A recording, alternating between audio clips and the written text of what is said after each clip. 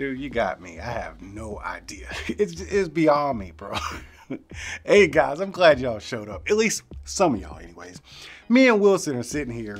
We're discussing how it is that a lot of the videos I see on like tech videos and stuff, I'll look in the comment sections, and even mine, I'll look in my comment section and I'll see more critiques about the person in front of the camera or their studio or anything going on except the product they're showing.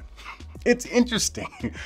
Why do the videos end up being more about who's in front of the camera than the actual product being shown? I have no idea, because the main reason you probably clicked on the video in the first place is because they had a big old blown up shot of the product and the product's name, not the person or their studio or, you know what, Wilson, let's just say that for a podcast or something. Let's get on with the show. Hey everybody, welcome back, man. For you new guys and girls who just showed up, this is New Stuff TV. I'm your host, Antoine. Raise up off my nutsack. Let me do me and you do you, Richardson. I'm just saying, man. I'm just saying. Oh my God.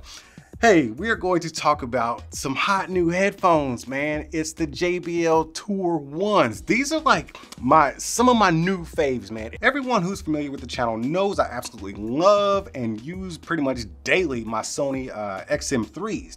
However, the XM4s are the new hot ticket as far as Sony is concerned. But now we have this newcomer. So let's just kind of compare the two together and see how they kind of, you know, stand up against each other. As you can see here, they both lay flat and they articulate in all the different ways you might need them to. Both of them, if you have the left ear cup on your left ear like it should be, and then you take them down, you flip them down towards your body if you just want to wear them around your neck. Both of them actually operate that way, and they do not swivel the opposite direction. So they both lay flat like that. I think some people actually like it when they flip up so they can still hear their music, but that brings me to a feature that both of them have, which is the wearing detection. So once you take them off of your ears, they're both going to stop playing the music. Right there you can see Sony's sensor.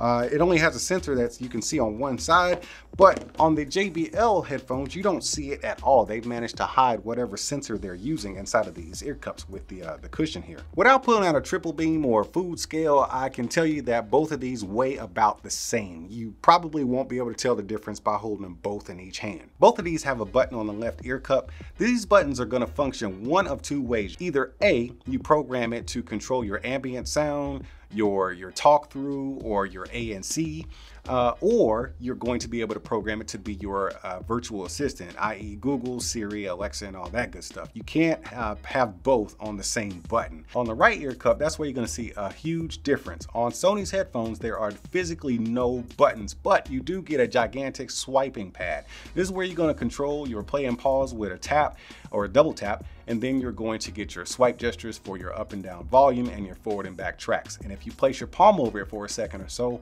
you're going to get your quick attention mode. But as soon as you take your hand off of the headphones, ANC is going to kick back on and your music is going to keep playing and everything works like normal. As soon as you take your hand off, once again, it stops working.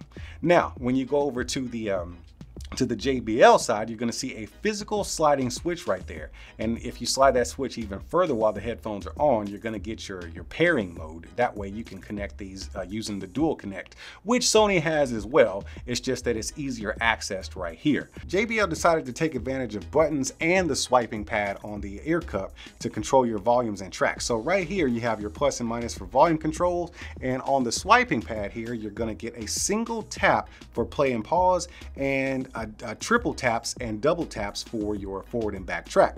Now this is where I kind of ding JBL a little bit, because you will get a ton of accidental button presses or play and pauses from the single tapping motion or gesture on this ear cup right here. I think that needs to be fixed with an update.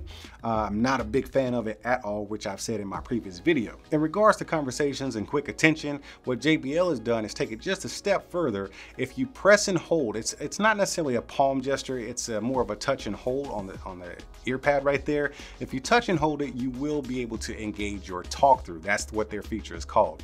This will remain on until you turn it off. And this feature is going to mute your music. It'll it'll still be playing. You'll hear it at a very low tone, but it'll mute your music and bring in some ambient sound. That way you can have a casual conversation without taking your headphones off. Now let's take a quick look at both of their apps. Before we get there, I gotta turn them on. While I am a huge fan of JBL's physical switch, I'm also a huge fan of the NFC on Sony's headphones. So NFC, for some people, they think it's a gimmick, they don't use it, but for me, every time I turn them on, I use that feature because it keeps me from pressing the button. I don't wanna wear the button out. But let's get into this app, man. Let's see if I can, oh, where's my, nope, that's not it. Okay, there it is. Okay, there is my Sony app. So we're using the, oh man, what is this mess? It feels like every time I turn these sticking headphones on, they're pushing an update. Just fix the doggone headphones and leave it be. I don't want to update every time I go into the app. That has gotten annoying. For every company, okay, this goes out to every company. We appreciate updates, but every time we turn on your product, we don't want to have to do an update, okay? You gotta kind of, it's like sending emails. Make sure your email is straight and then you send it off. You don't send 7 emails after that saying, oh, by the way, okay? Now, for Sony has a very robust app, man. I actually really do like it. They have 3 tabs here. You got status, sound, and system. So in status, you got a whole bunch of active noise cancellation controls. You got this adaptive sound control where it kind of just follows you through life and adjusts on the fly. And you can actually see and hear it happening if you choose to. And these are the functions for it, or those are the settings for it. And then you can see what it's actually connected to. I was listening to that Juvenile 400 Degrees. What y'all know about that, man? Now let's go into sound. We have some more ambient control features here. We have, you can toggle up and down how much ambient sound you want put in there. You can focus on the voice if you want to. Then we have speak to chat, which is a fantastic feature if you don't like to sing along with your music. If you're a singer, you might want to turn this off. This is a good feature, but I'm glad you can toggle it off. Because what this feature is for is when those rude MFs come up to you while you got your headphones on and they just disrespectfully talk to you while you're in your zone, you can just start speaking. And the Sony headphones will turn the music off, or pause the music rather, and then you can have your conversation. It kicks in the ambient sound and everything else. You can actually turn this off if you want to, because like I said, as soon as words come out of your mouth, everything pauses, and if you start singing, your music's cut. Now we got the personalizer right here for noise cancellation. It'll take some pressure off if you're feeling too much pressure. That's always nice to have. You got your EQ right here with a ton of, well, I ain't gonna say a ton, you got a handful of presets here, but these presets are all also customizable. And then of course you have your custom 1 and custom 2 there, and you can just turn it off. Now, 3D reality setup. This is something for the people who like is it high-res audio? I think it is high-res audio. With the Deezer and the Tidal, you can get the 360 setup. I don't use either one of those. I'm a YouTube music guy, and this is irrelevant to me. So I can't even tell you much about that. You got to figure that one out for yourself. Sound quality mode. Do you want priority on sound quality or priority on a stable connection? So if you're on a subway and everybody else is listening to their Bluetooth headphones, you might want to put it on stable connection, man, because you never know what might go down in there. But if you're the person that needs that extra quality, go ahead and put it on that. Then you got your codec right there, DSAE Extreme, and it's on auto right now. Let's go in the system, see what other kind of goodies they got. Connect 2 devices at the same time. This is an option that you can toggle on or off. I don't even understand that, man. Why would you not want that all the time, Sony? Let's see, Google Assistant button, that special button I was telling you about. What you can do is, you can go in here and you can choose ambient sound control, Google Assistant, or Alexa. I'm not sure if it works with Siri. It's not here. Maybe it does, maybe it doesn't. I don't know. I can't tell you, Apple users. Let's go ahead and escape that because I don't want to change anything. Then the touch sensor control panel, you can kind of tone down how sensitive that panel is. That's nice. Sony has given you a lot of things to control within your headphones here. I like that they've taken it this far. Some people might think this is a little bit too much because some people are just really simple. They just want some headphones with basic features, but I like being able to tinker with my stuff. This is really, really nice. Just slow down on them updates, Sony. Now let's go into this JBL app. Compared to the Sony app, JBL's app is ultra boring, but it does what it needs to do. It takes care of business. Right here on the home page, you got your ANC, you can go into true adaptive, and that's where the app just where the headphones actually just handle your ANC for you. So they'll block out the noises that the algorithm thinks it needs to block out. You know, you can't really have physical control over how much you're getting or not like you can in the Sonys. Or you could just do everyday mode where it just blocks out all the sound, as much sound as it can, 100% of the time. It's kind of an all or nothing kind of thing. Then you get into ambient sound control. Same deal here, man. It's an all or nothing thing. You can't control how much ambient noise is being pumped in or not, or you can choose to have talk through. Can't have both at the same time. Well, you kind of do with talk through. Well, no, you don't, because with ambient sound, your music will still be playing loud as you want it to be, although you're still pumping in ambient sound. With talk through, your music is attenuated, meaning that it's at like level 4 or something like that. You can still hear it a little bit, but you got a lot of ambient sound. That way you can talk to people back and forth without taking those headphones on. So that's your ambient sound control. This is where we get into a little stuff that kind of competes with Sony. You got your smart audio and video. Normal, that's where you keep your stable connection in a busy area. You're on that train, that bus, that airplane, whatever. Let's say you walk up into Best Buy.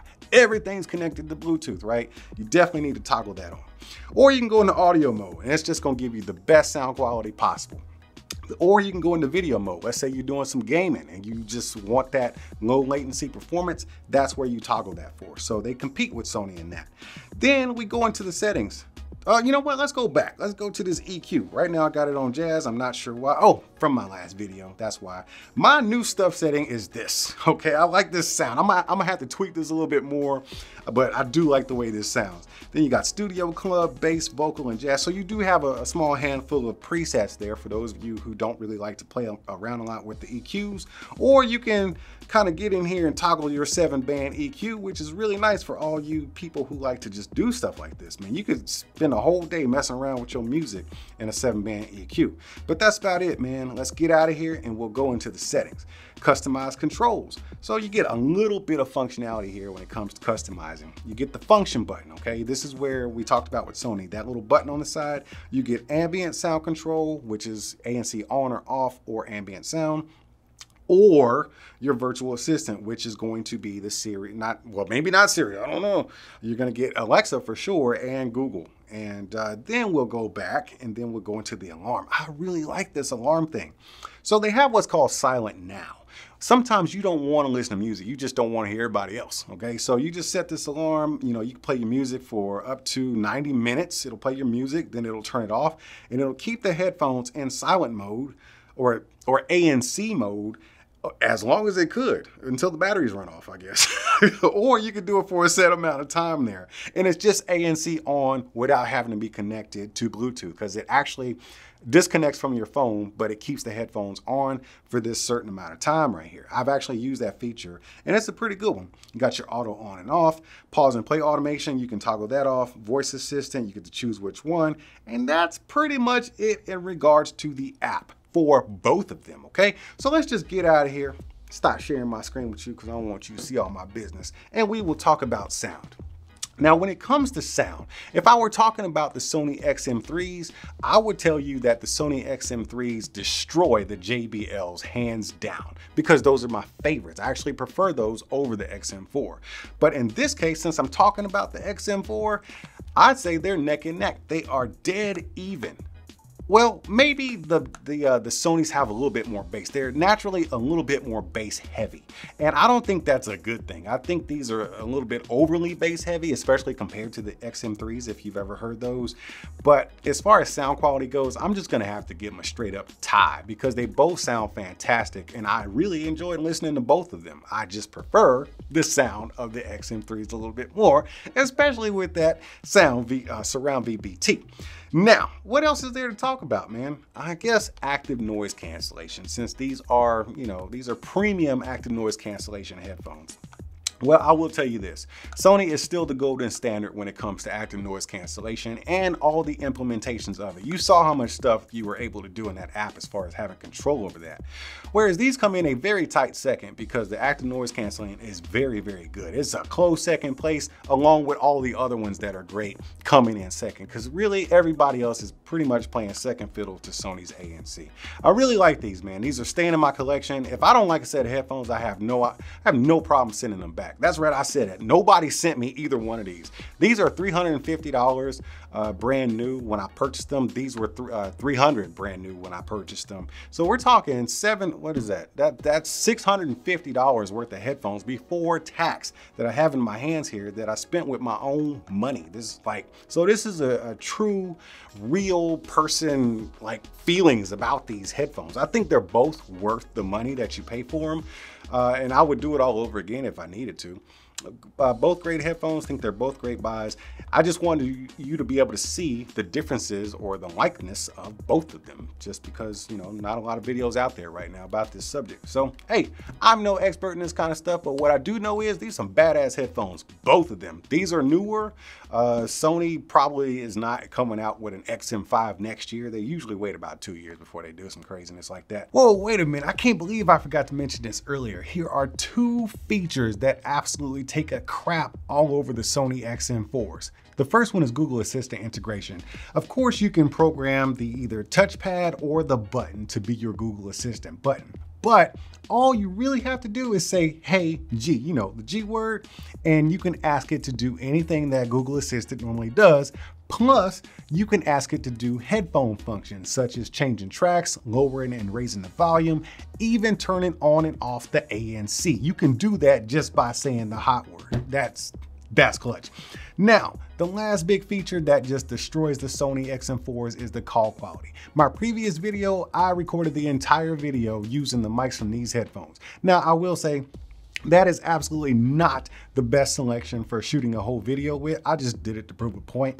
But if you're doing a Zoom call or a phone call through these headphones, trust me, you're gonna be the best audio on that Zoom call if you're in a group meeting or something. The call quality on these things is excellent. So which one you gonna pick, man? I'm fortunate enough to have both of them because that's a hard decision to make. I don't know what you're gonna do. What's in your wallet? If you really need all those extra nice features, you gotta pull out $350 and hit that buy now button for the Sonys. If not, you can save $50 and only spend $300 on the JBL right here. Either way, I'm getting out of here, man. I'm about to go find me something else to do and enjoy my weekend. And until I see y'all again, make sure y'all keep being good to each other, and I'll see you when I see you. Whoa, whoa, whoa. Let me get this straight. You sat through this whole video, the whole thing, and never once decided to hit the subscribe button or the like button?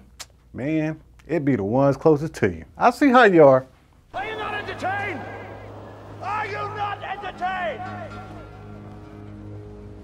Is this not why you are here?